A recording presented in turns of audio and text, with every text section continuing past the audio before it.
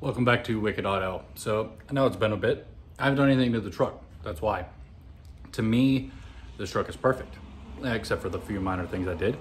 So this is a review on how long I've had it. Have I had any problems? Have I had to take it into the dealer? Do I have another lemon like the Ford? So for anybody that chooses to just skip ahead, no, it's not a lemon. Obviously, I still have it sitting in my driveway. So we're gonna go over the truck, any issues I have had, and all the mods that I have done to the truck for any issues with those. So everybody asking for any issues with the cab lights, this is your video, stay tuned. So let's get into it. So for anybody that's just tuning in for this video, this is a 2022 GMC 1500 AT4X. I got this September 29th, 30th, October 1st, one of those days in 2022. So it is almost coming up on 2 years, and I will start this video off saying I love this truck as much as I did day one, still today. So first, let's go over the, Amazon. Let's go over the mods level, which I just got the rough country one. That was all that was available at the time. Almost 2 years, 26,000 miles later, still good to go. These are, I don't even remember what the hell the rims or tires are. There's a video on it. I'll link it up in the corner if you want to watch that video. But I did want to do, because I don't think I did in the video, for anybody that's wondering, so this is on a slant. Okay, this is on a slant. But from tire to fender, if you see, it is sitting at, let's go with 40 3/4 in the front.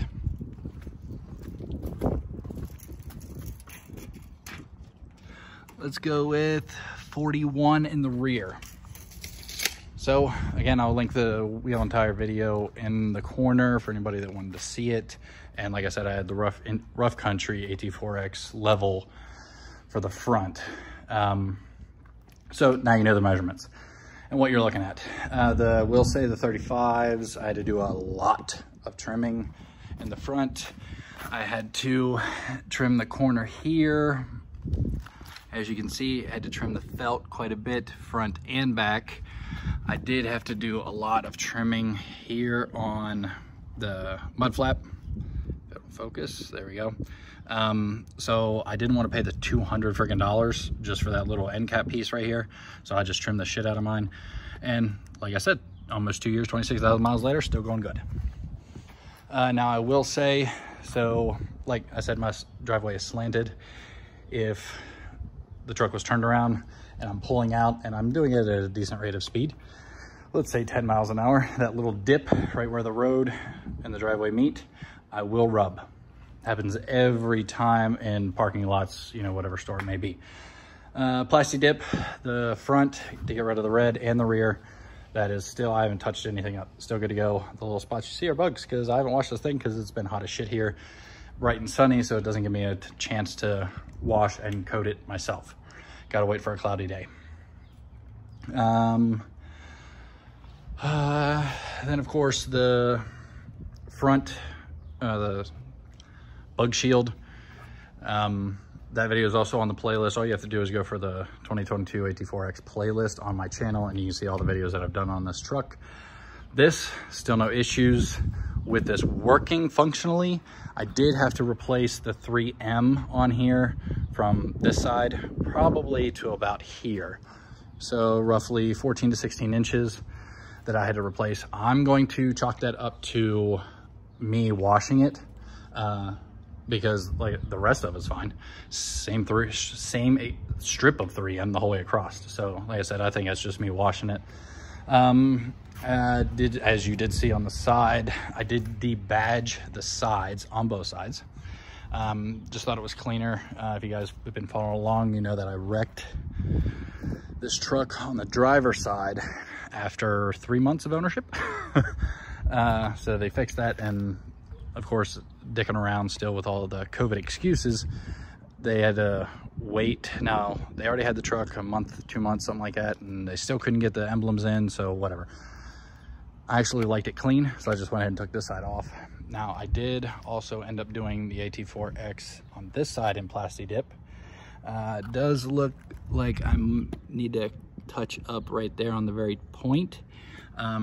I did that probably a year ago, so I guess I didn't do that as thick as the front or rear because they're still good to go. The AWE exhaust, still on there, still absolutely loving it. The neighbors still hate it first thing in the morning when it's cold out. The tonneau cover, no issues with that. I love the damn thing. Like today, it's about 90-ish, I think. And so that thing is hot as shit. I ain't touching it. But it is absolutely nice. It does. So we've taken a couple trips with the truck and bed was full. Did have a little liquid rain. Of course, rain is liquid. I'm just specifying for the smartasses out there that it was rain. I wasn't pressure washing it.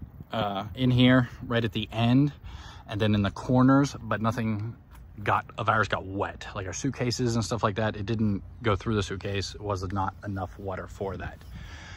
I did tint the third brake light. Amazon, just tinted it myself. Did not do a great job on it. Can't tell from here. If you can, great bird eyes, but I'm not happy with it, but I'm not gonna keep digging with it. The rain guards for the windows, they are from GMC themselves, the matte black stick-on.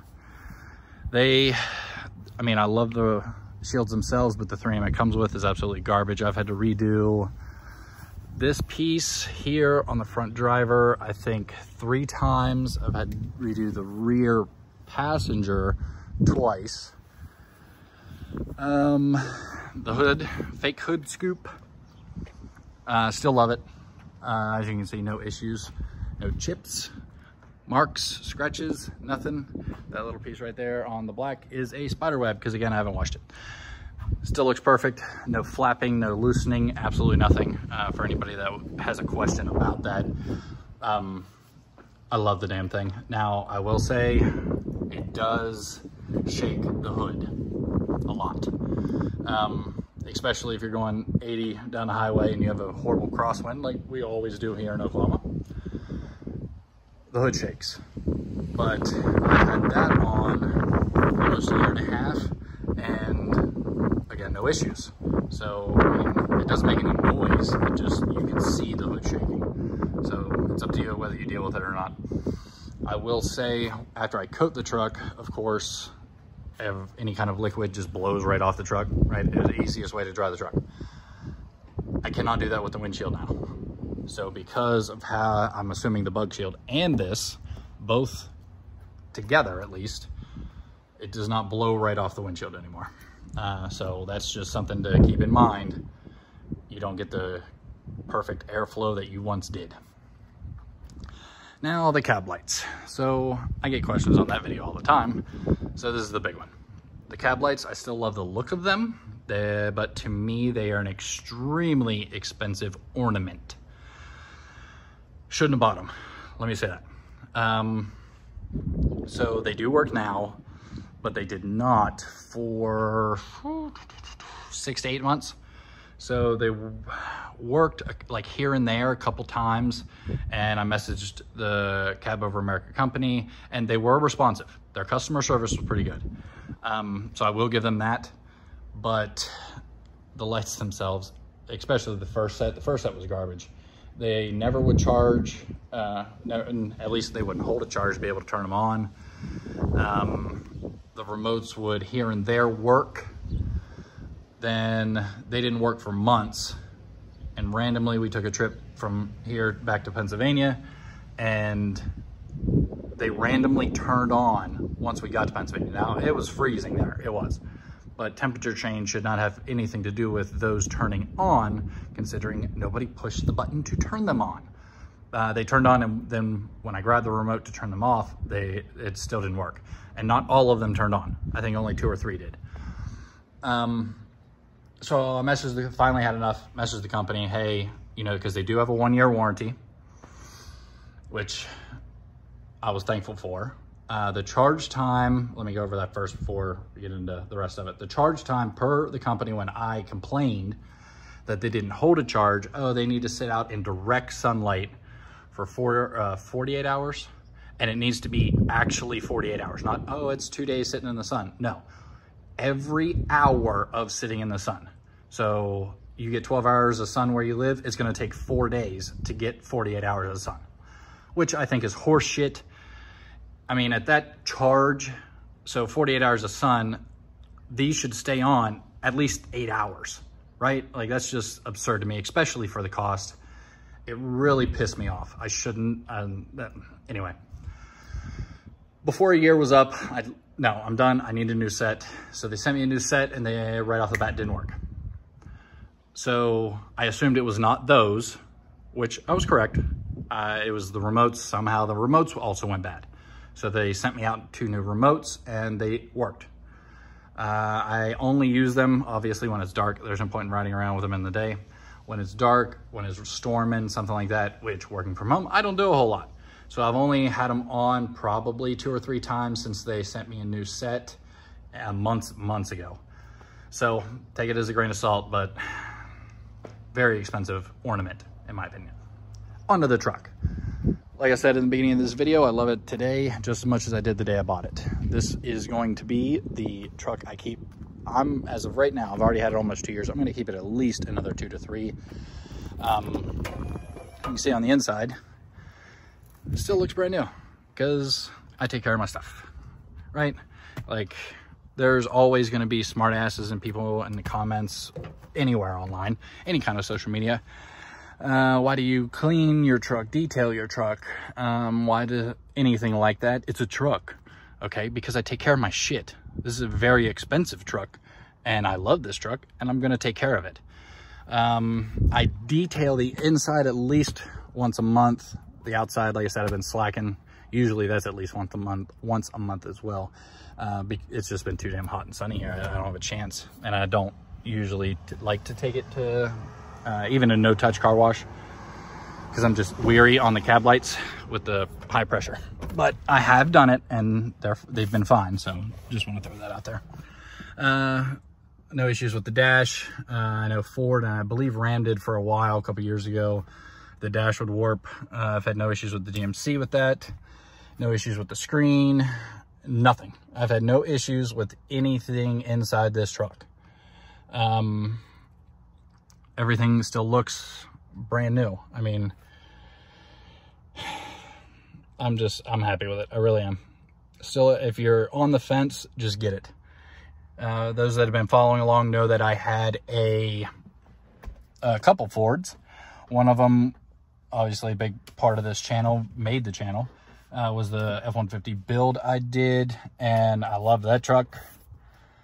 Then swapped over to a Ram Limited. That was, I believe, 22, 21. One of those years. And I love the truck. It was eco diesel. I was trying to save some money. This was before COVID. Well, no, because it was before the prices went crazy from COVID. Because the used car prices went super high, but the new car prices didn't go super high yet. So I got a great deal. Eco diesel saved some money on gas, and then everything went to shit. Diesel, because here in Oklahoma at least, diesel was only, at one point it was like 5 or 10 cents cheaper than gas, 87 gas, by the way. Then at the highest before it really got crazy, it was like 20 cents, 30 cents higher. And with the mileage, I mean, you can't beat it. But then it skyrocketed, right? $1.50-ish more than gas. Yeah, that's not cost effective anymore. So trade that in and got this. This is, I'd still pick this over any Ford or Ram 150 or 1500 wise. As soon as you start talking into Super Duties, that's a different ballgame. But anyway, so everything's great, everything's perfect, everything works as it should. Even the massaging seats, which, I mean, they could have done a lot better on the massaging seats, in my opinion. I had no issues with them, but they're weak. They need to be a little stronger. But whatever, I'm just, you know, first world problems, I guess, on that aspect. The one problem I've had with this truck is the mirrors. So, well, mirror. It's only on the driver's side, not passenger side. And it's after I reverse. So, and I know I could turn it off, but I don't want to. So if you go in your settings, you should know, if you already have the truck, you can have the mirrors tilt downward so you can see better, backing up where your tires are, of course. I have mine like that. I like that feature, but what started out as every once in a while after I would reverse, the mirrors would not tilt back up. I would have to push the memory seat button because obviously memory seated mirrors are included in that, and they would go back up to where I want them. Now, probably about a month, 2 months ago, they started doing it every single time now. So I'm going to take it to the dealership. I have not yet, because it wasn't that big of a deal. I can push a button, but now every single time it is annoying. I go to look at my mirror. Oh, I can't see because it's still tilted down. So that is something, but I'm sure it's just some loose wire or something like that. But of course, covered under warranty, so that's who's going to take care of it. What else can I go through? The seats are still comfy as hell. You don't look. They still look brand new because I detail them. I take care of them. I clean them, put conditioner on them. Even the driver's seat. So what, you can see the wrinkle right there, but that's only in the sun. Can't see it just standing here. Or I guess the camera can't see it just standing here. Rear, same thing. Still brand new. Right? Now, one thing that did piss me off that makes it not look brand new. Right there. My fault. So, like I said, we took a trip back home when I wrecked the truck. And coming back, we brought a lot back. Absolutely filled the bed and threw some stuff right here on the passenger side. Well, something ended up scraping as either my wife or I, either one, leaned the seat back to go to sleep on the drive. So it scratched the shit out of the leather right there. That's the only issue that I had. My own fault. Not a problem with the truck. It was a corner piece of wood. So, I mean, it's not like it was something silly and soft that scratched it. Forgot about the running boards actually as a mod. Rough country running board. So I'm telling you what, you guys are great in the comments on this, these running boards. When I bought them, apparently there was a discrepancy between the instructions and the website and all of that. Like I said, 330 pounds per side, okay, is what I said in the video, because that's what the damn website on Rough Country said. They have since updated it. I don't know if they updated the boards or they just updated their site because they put the wrong number down. Either way, that's what it said. I'm fully aware that it now says 660. Okay, thank you. I appreciate you guys' feedback.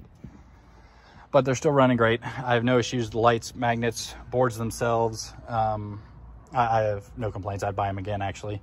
I was a little Rough Country to me. I'm not one of those that, oh, Rough Country's garbage. You guys know that I have Rough Country products on the Ford. I now have it on this. I have no issues with them. They have come a long way from their bad days, quote unquote, but they are still a cheaper brand, right? So you never know. Nope, I'd buy them again. I mean, they just went back up, right? You can see that they still work perfectly. Let's see. Well, which I have not done that little warranty shit, not warranty, recall for the lights. Yeah, I haven't done that because I don't want them. I like having the daytime running light on when my headlights are on. Why can all these other vehicles have them on, but GMC can't? That's stupid.